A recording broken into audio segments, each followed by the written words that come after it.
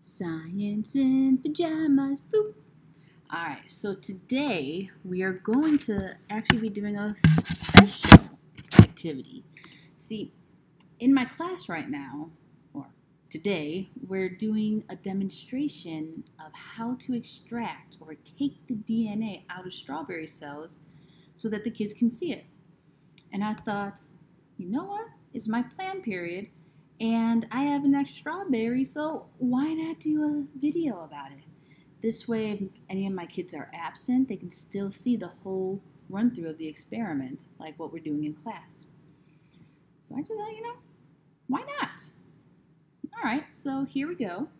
Now, as I'm getting some stuff ready, a couple things to remember. DNA stands for deoxyribonucleic acid. And what that means is that it is a nucleic acid, which is one of the four main biomolecules. Remember, they're nucleic acid, protein, lipids, and carbohydrates. And DNA is our genetic molecule. It carries all of the blueprints, the instructions for making us the way we are. And a lot of times when we mention genetics, kids always think, okay, so it tells us our hair color, skin color, things like that. It's more than that. It also tells, during fetal development, put the arms here, how many fingers to have, how long to make the bones, and how much growth plate should be in them so that they can keep growing after you're born. It says put your eyes here, your nose here, your ears here. It's the instructions for making our digestive enzymes and our different neurotransmitters like serotonin and dopamine. So there's a lot more to it than just eye color, skin color, hair color, etc. It's everything about us.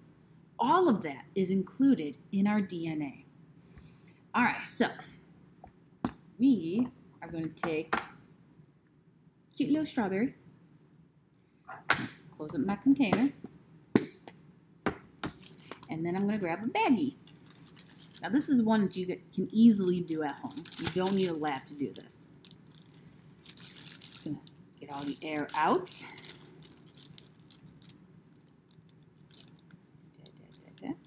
And now I'm going to gently mash it up. Now what I mean by gently is, you want to destroy the strawberry. It's true. That's the fun part.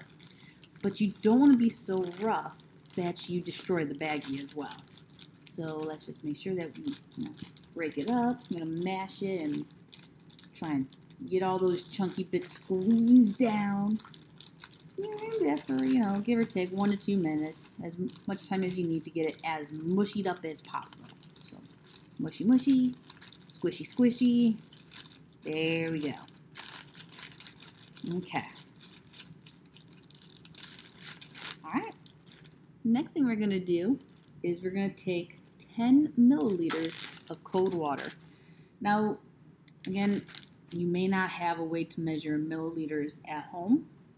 Maybe you don't have a graduated cylinder, but it's going to be, about 1 to 2 tablespoons of cold water. Doesn't have to be super cold. Could be from the faucet on the coldest setting. The nice thing about this lab is that it's not one of the labs that you have to be super precise on. So if it's more than 10 milliliters, that's okay. If it's less than 10 milliliters, that's okay too. I'm going to pour that into the bag. We are going to take a good squirt of just regular dish soap. So not a lot. Just going to turn it upside down. Squirt. Done. That's all you need. Then I'm going to take a little bit of salt. Not much. You don't need to go crazy with the salt. So, not a whole lot of salt. Put that in there. And then I'm going to take a little bit of meat tenderizer. Because meat tenderizer has a particular enzyme in it that helps to break apart membranes, like cell membranes and nuclear membranes. Don't need a whole lot, about as much as you put for the as much as you have of the salt. Put that in the baggie. All right. Sorry, just checking on something. Okay, good, guys. All right. So what we're gonna do now? We're gonna close this up, getting the air out of it as we go. Push the air.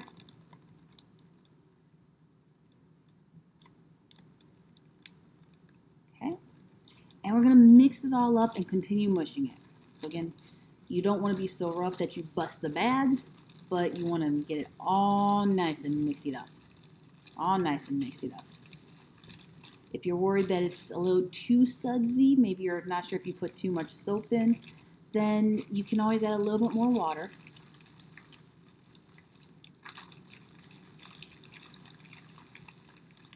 And nice and mixed.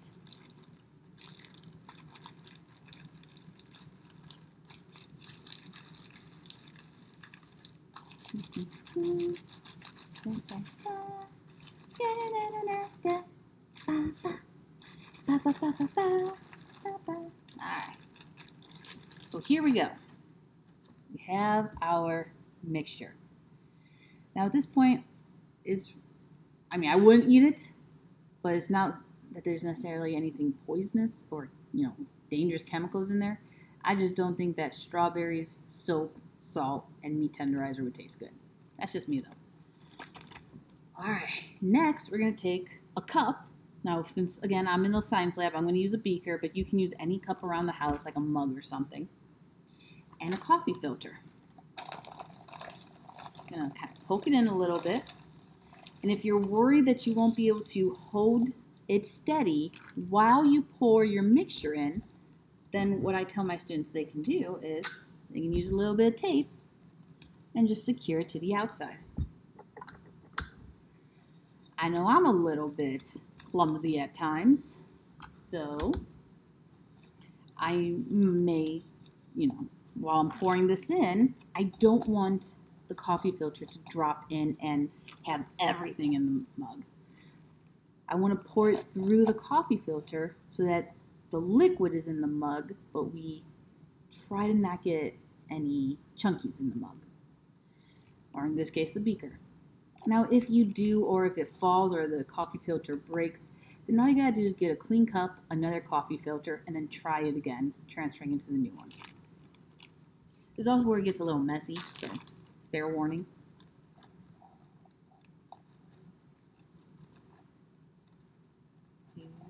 Pour it in.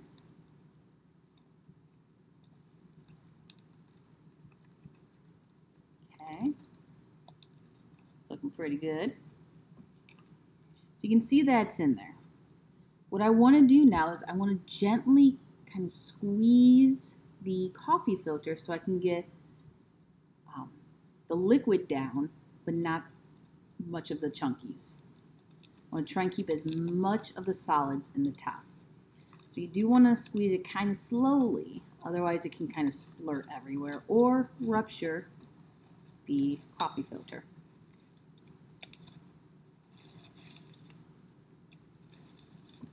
Okay.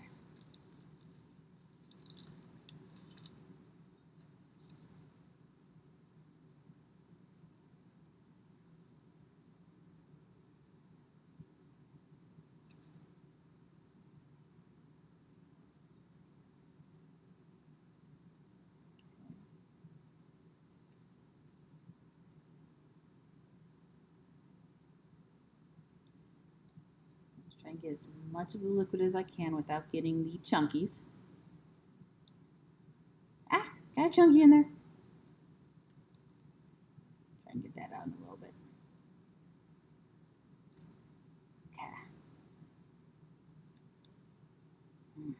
Okay. I don't like having sticky hands. That's the only bad thing about this lab.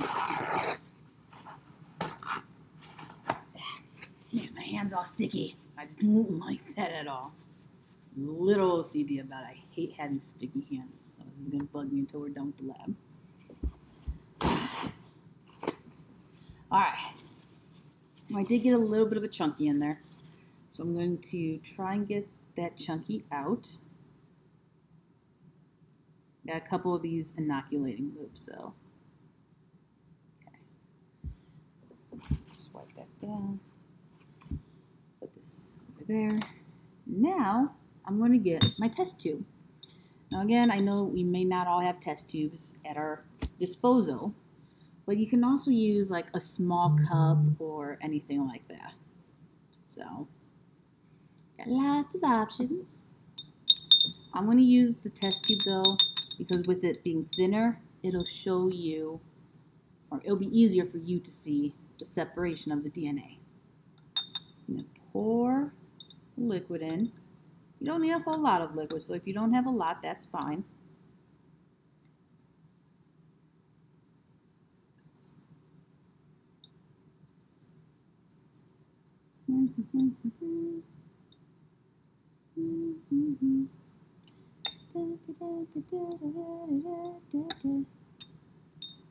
Okay, that over there. Grab yet another paper towel because I got more stuff on my finger. Alright, so we have our strawberry juice. Now what you're going to want is some cold ethanol. So I have some actual ethanol here. You can use rubbing alcohol, so isopropyl alcohol. The higher the percentage of it, the better. Put in the fridge at least an hour before you want to do this. It doesn't have to be cold, but it does help. It just kind of speeds it up. So I have micro pipette, or not micro pipette, I have a little pipette. And what I'm going to do is I'm just going to simply squirt some of it in here. Again, it doesn't have to be super exact. Maybe about like 2 teaspoons worth, give or take. Doesn't have to be a lot. And we're just going to let it sit for a little bit. We don't want to stir it together. We just want to leave it as is. Because what's happening is the cold ethanol is less dense than our liquid. So it's going to settle at the top. And as it settles on the top, it's actually going to pull the DNA that's dissolved in our liquid. Remember, the meat tenderizer broke apart the lipids. So the lipid cellular membrane and nuclear membrane. So the DNA was free and just dissolved in the liquid. The cold ethanol helps to pull it out of the liquid and suspend it in the ethanol, where it's less dense and we can very easily get to it. All right. Doesn't need much time since I had mine in the fridge. You guys ready to check this out? All right, let's see some DNA. So you can kind of see how it's separated. Now, obviously, the more liquid I had in there, the better, because I would have had more cells and a larger amount of liquid, and I'd be able to get more DNA out of it. But I should still be able to get some out of it. You see how there's like this weird layer at the top? Kind of looks off-colored, almost like foam, but doesn't really look like foam. That's the DNA.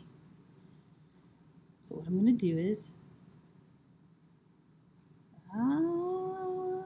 ta-da! We have strawberry DNA. Now this is from multiple cells, quite a few cells actually. And I always tell my kids, you know, what is DNA? And they're like, the instructions for making a strawberry plant. Then they always ask me, does this mean we can plant the DNA and make a strawberry plant grow from it? Like, no, it's just the blueprints, it's just the instructions. You still need the rest of the cell to carry out those instructions. So it's not a seed, but it does have all of the instructions you need to create a strawberry plant. Everything that it is right there. And our DNA looks the same because our DNA is made up of the same stuff. Deoxyribose sugar, phosphate groups, and of course the 4 bases, adenine, guanine, thymine, and cytosine. So our DNA looks just like this. Now this is in chromatin form, not chromosome form. So this is when it's all kind of supercoiled in the nucleus when the cell's not going through mitosis. But there you go. That right there is DNA. That is what it takes to make a living organism. All right, my ducklings. I hope you found this educational and informative. And if you have any questions, let me know in class, in our Google Classroom, email, etc. But until next time, you guys, stay safe, stay healthy, stay curious. All right, you guys, take care. Thank you for joining me on this special Science in Pajamas in my classroom. Take care, everyone. Bye-bye.